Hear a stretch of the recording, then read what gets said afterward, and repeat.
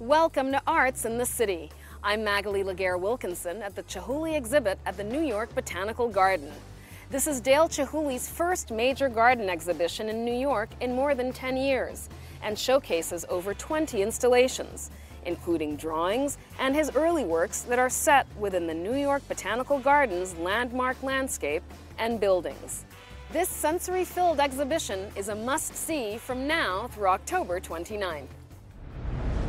While the New York Botanical Garden offers living canvases by Chihuly, there's another vibrant art community in New York City, and the artists who work there have a very special message.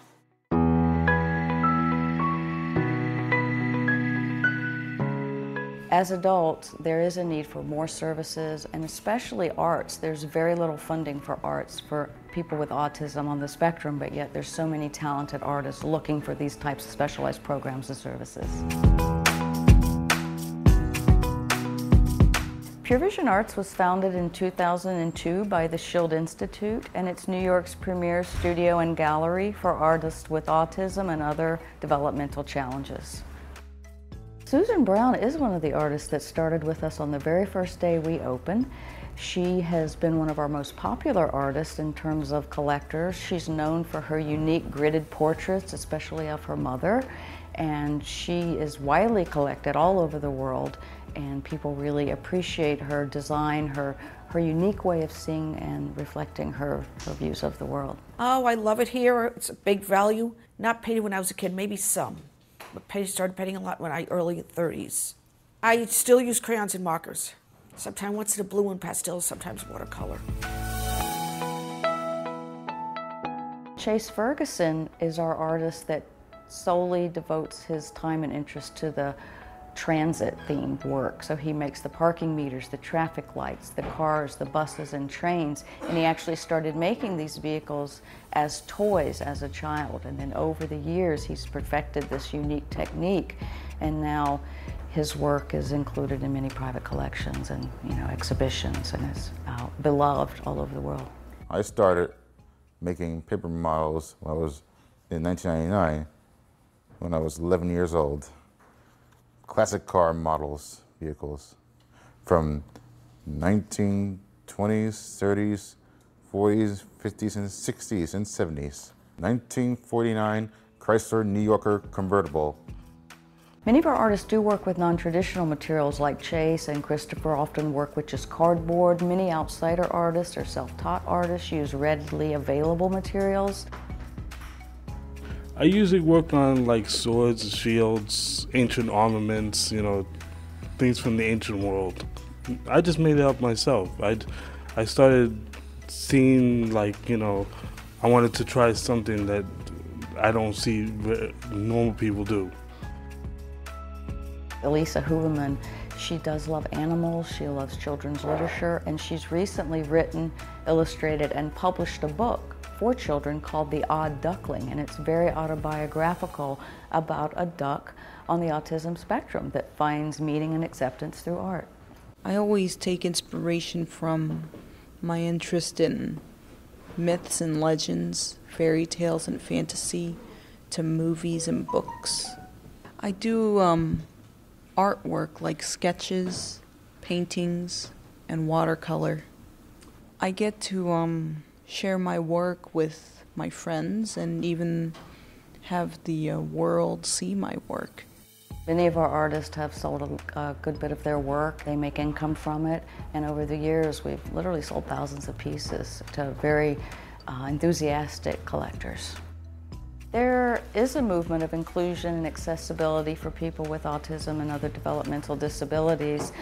Pure Vision Arts is on the forefront of that by making arts accessible, and we provide people with their studio space, exhibition opportunities, all the materials they need to create their art and express themselves. It's more of a community of like-minded people that share the same hopes and dreams and goals of being an artist. So that's now become a group of friends and peers that support each other, show and share ideas, and mentor each other as well. In our next story, Tinabeth Piña shows us how science and art come together when selfies become 3D. Some of us like taking selfies and looking at pictures of ourselves. But what if you were able to take that selfie to the next level? What if that selfie is in 3D?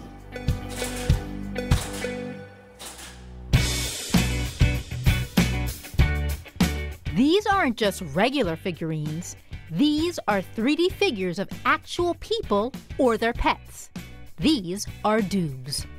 A doob is a hyper-realistic looking 3D printed figurine of yourself. The technology started about 5-6 years ago in Germany with the body scanning technology, originally intended for medical applications like for prosthetics, but within a few years they started this concept by opening these stores so people could come in and get scanned themselves for the figurines, and it really took off. The duplicator, which is a play on the word duplicate, is a scanning process that uses photogrammetry, which is the art and science of obtaining reliable information or measurements of physical objects through photos. We have 54 digital cameras in our scanner, so when you get scanned, it takes a split second, but we have 54 different angles of you, and that's what's needed to really create our models for these figurines. Those 54 images are uploaded to a data team, which creates a 3D model file that's sent to the Doob Production Center in Brooklyn.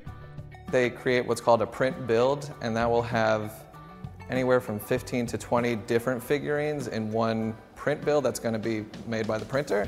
So essentially that is some computer software that's setting that up, and then the printer itself runs for about 12 hours. The ProJet 660, it uses an additive manufacturing process that prints each of the figures layer by layer, and the powder, which is made of a polymer resin, binds with the ink to create the figure, and then we go in and excavate it out of the powder, and the vacuum takes the powder, puts it back into the machine. We use it for the next print.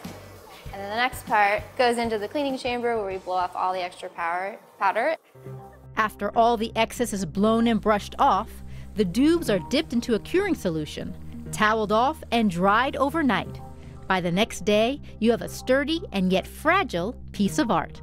We're always striving to improve every part of this process, trying to make it more efficient, trying to make the figures feel even more quality. It's an heirloom piece, so people spend a lot of money on it, and it's something that they hope to have forever. Doobs can cost anywhere from $95 to $695, depending on the size. And there are only 4 Doob locations in the United States. Keep in mind that digital plastic surgery is not allowed. We do not necessarily do any of those digital touch-ups, so essentially how you are when you step inside that scanner is how your figurine is going to look. But there are future digital benefits.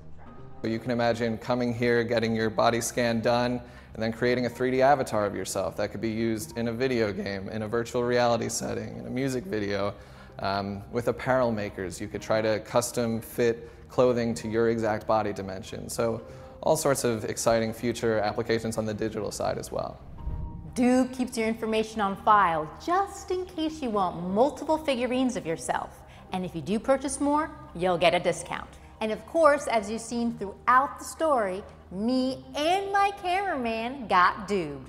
So mini-me's, take it away. For Arts in the City, I'm Tinabeth Piña. Poetry knows no age, and proving that point is a collection of poems by Rita Satz. Anne Riddell recently sat down with her to talk about her book, There You Are. It cups my elbow lightly, balancing me across the street. The hand that is light, firm, trying to say, you don't need me, but I'm here. At 92 years old, Rita Satz discovered a voice she didn't know she had, the voice of a poet. Her just-published collection of poems, There You Are, is a moving tribute to love, loss, and the quiet beauty of ordinary days. After raising her family, Rita spent more than 20 years as a television news writer and producer, a familiar face to many of us in the business. But poetry wasn't something she considered. In fact, she only began writing recently as part of a workshop. Were you just hiding this poetry from us all these years? I was hiding it from myself. Okay. Because it just never occurred to me. The only writing I really did was news writing, and that's as far from poetry as you can get. I can attest to that, Rita. I can. I mean, I've known you in the news business for a long time now. I did not know that you had poetry inside of you. Neither did I. Rita's deep love affair with her husband comes through time and again in her poems. I was very much in love with my husband, whom I met when it was during World War II, so we married very young, and he died 8 years ago. So a lot of them reflect that.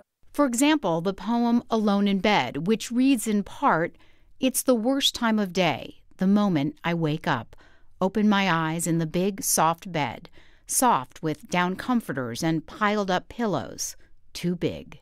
Every single morning when I wake up, I realize my husband isn't there. And it's 8 years, and it's every single morning. I hate waking up. I almost instinctively reach for him. The poem Hands captures the circular pattern of our lives, from a parent caring for a child to that child caring for the parent. Did my hand feel light, firm, when I took his small one in mine to walk him across the street, through traffic, through life? When was the moment he knew I knew he didn't need my hand, didn't want it, needed to swing his arms freely, uncurl his fingers? Now we take each other's hands because we want to.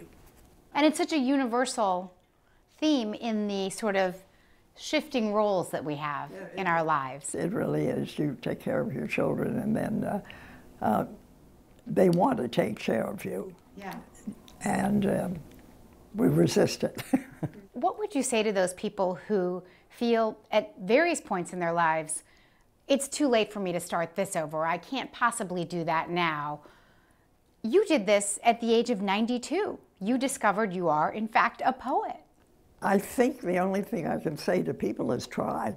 I think the one thing that's worked for me very well is that I never started anything that I knew how to do, and I wasn't afraid to try.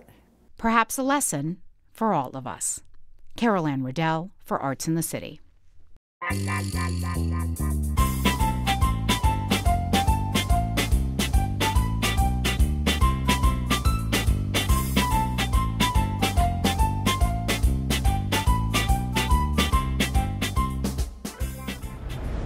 The 2016-2017 Broadway season was the highest grossing in recorded history, exceeding 13 million in attendance, which is why our Pat Collins has a list of shows for you to see before Labor Day.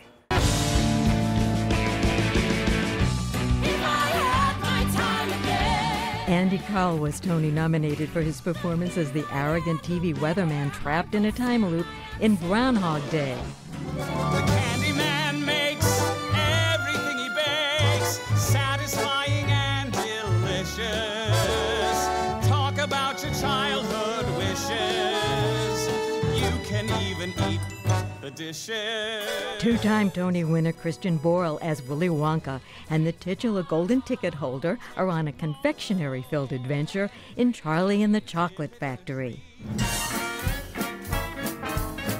The family-friendly Aladdin, in its third year on Broadway, welcomes a new genie, Major Attaway, who, like his predecessors in the role, fulfills wishes 8 times a week. Welcome to Dreamland!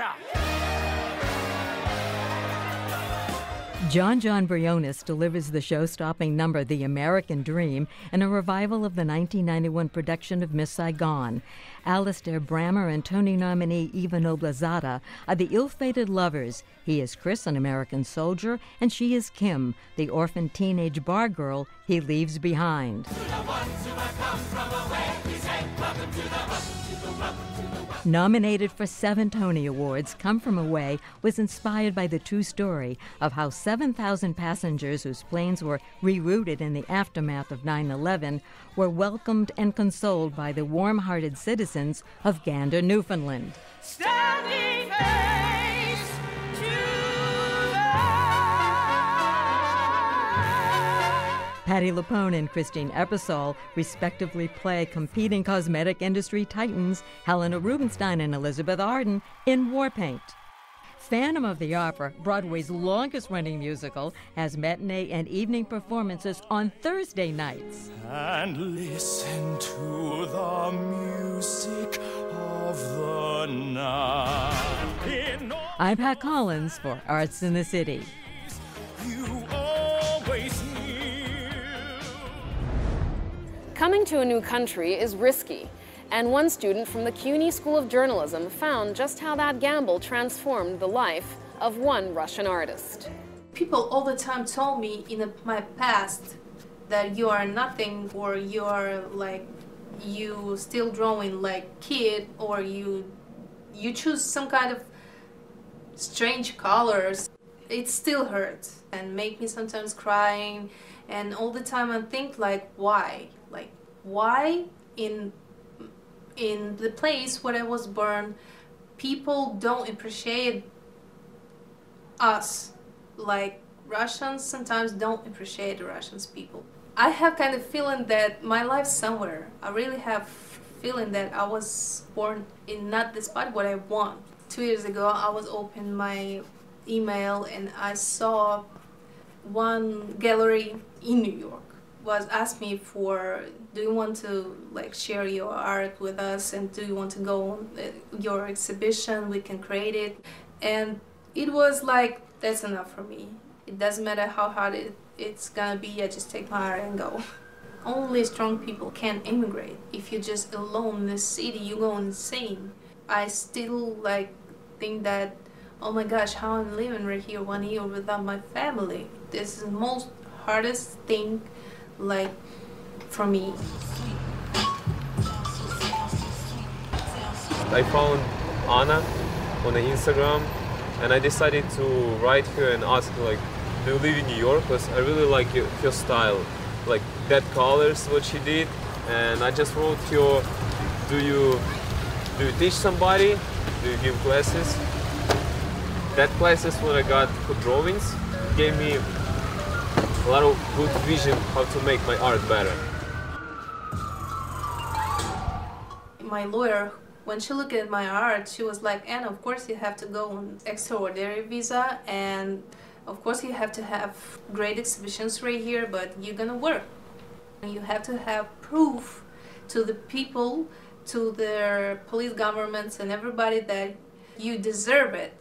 First of all, prove yourself. I already put my art on the walls. 1 year and 5 exhibitions already. I heard that something is ringing. I was taking my phone and I was just looking at my lawyer, and she was like, Anna, congratulations, you have your first documents. I was like, what? I wasn't expect that it's gonna happen, like the dream come true. Right now, every doors are open for me just because I'm legal. Of course, I'm gonna do something bigger. Of course, I'm gonna find bigger galleries. Just, you know, do the same. Painting for people. Miles Davis, Wynton Marsalis, even Harry Connick Jr. Those are some of the jazz greats. But our own Kyung Yoon found one saxophonist who's taking the jazz world by storm.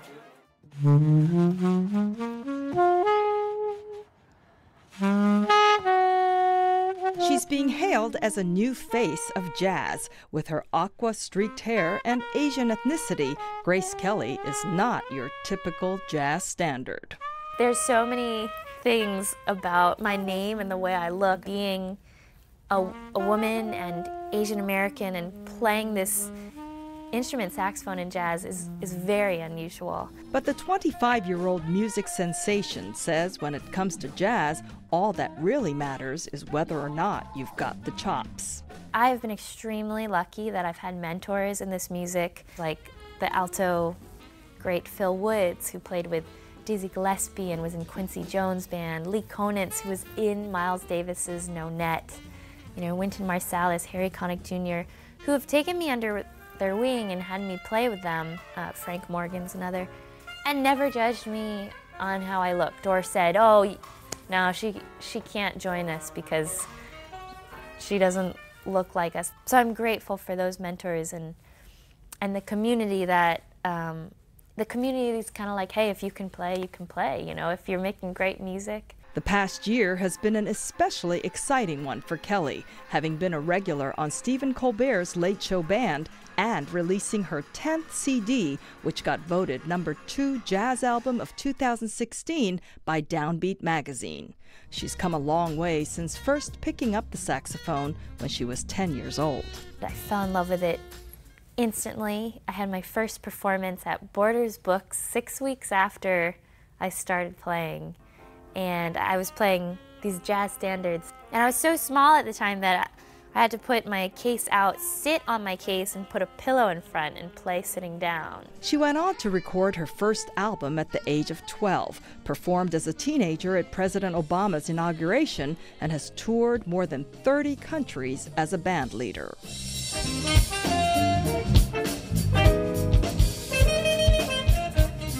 Born as Grace Chung in Wellesley, Massachusetts, Kelly adopted her stepfather's Irish surname when she was 8 years old. My parents played a lot of the tenor saxophonist Stan Getz when I was growing up. And these great Brazilian songs, you know, Joe Beam, Girl from Ipanema, and Stan Getz would play on these songs, and I just grew up with these recordings and loving the sound that he would make from the saxophone. So I think in my head I always knew I love the saxophone. She also grew up singing and making up her own songs, here belting out her first composition when she was 7 years old.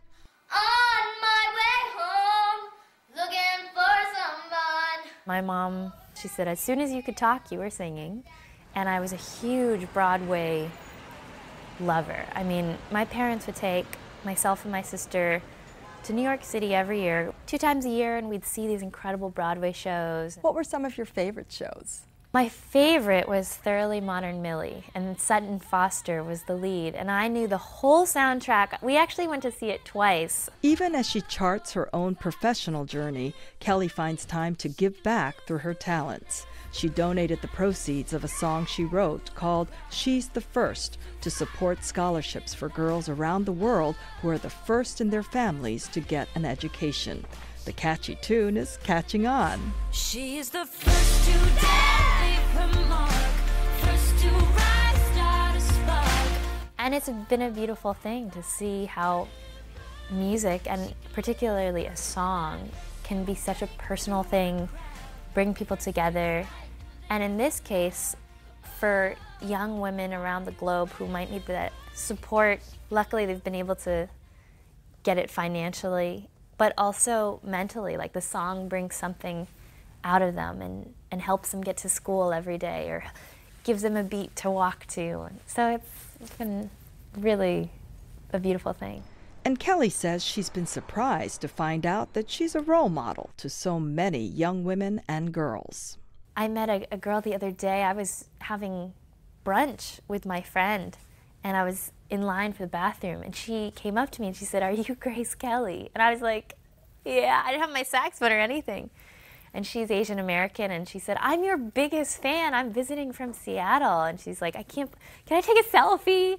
And she said, you know, my saxophone teacher told me to look you up, and there's not like many other female Asian American women who are playing the saxophone. I really look up to you. Kelly is also innovating to bring jazz to a younger audience.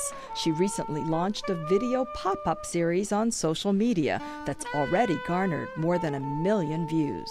Basically, I take my horn, and wherever I'm traveling, I'll find like a really fun thing to do. And it's my way of trying to bring my music and jazz and the horn like to places and audiences where you wouldn't expect it, and for it to be this approachable thing. But I think it's important as a young artist to be like merging traditional media with, you know, social media, and just trying to make this music presented to everybody. I'm Kyung Yoon for Arts in the City.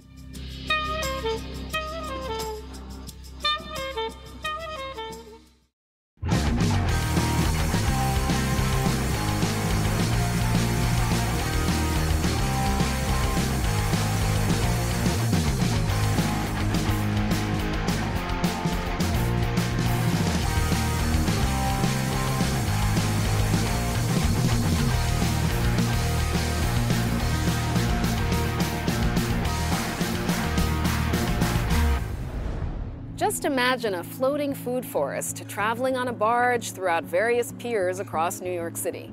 Well, imagine no more, because that's today's Hidden Gem.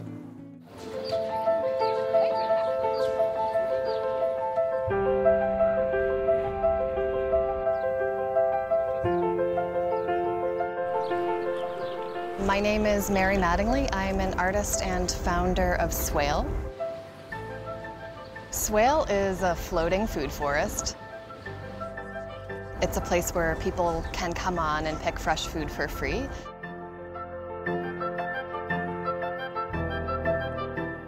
It's on the water for a few different reasons. One is so we can actually purify the river water and use it to grow the plants. Another is so we can move around from pier to pier. And I think the most important reason is that the water is really the true commons in New York City. It's a place that's truly public where anyone can come, and the more people we believe we can engage in the watery space, the more we can talk about the commons and then land as a commons too. And we really want to ask, what could happen if we could grow and pick food publicly on public land in New York City. For those of you who are feeling a little brave, fine. Give you a surprise, then you can tell me what it is.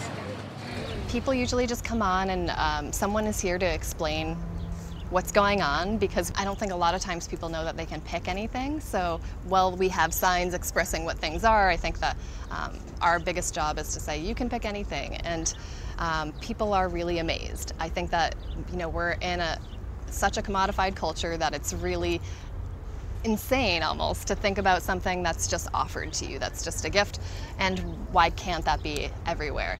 But everything you're handing out to us, we can actually eat, right? Everything I'm handing to you, you can actually eat, yeah.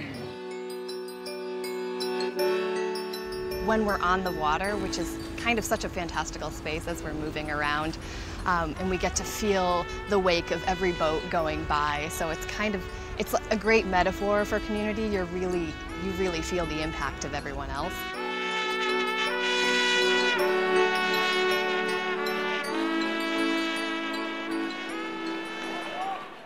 When I think about SWALE, I think about the potential for social love as a commons as well. So I think it's really about connecting with people in a space that comes alive when different people enter it. So it's really determined by who's on it and by how they're interacting with the plants and each other.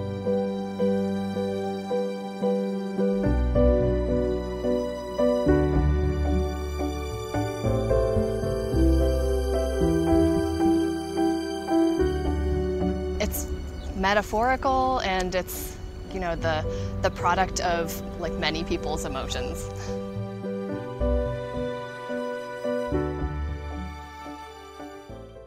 If you want to visit SWALE, they're currently docked at Concrete Plant Park in the Bronx. That's our show for today. Thanks for watching. For more information on any of our stories, you can go to CUNY.tv. I'm Magalie Laguerre Wilkinson, and we'll see you next time on Arts in the City.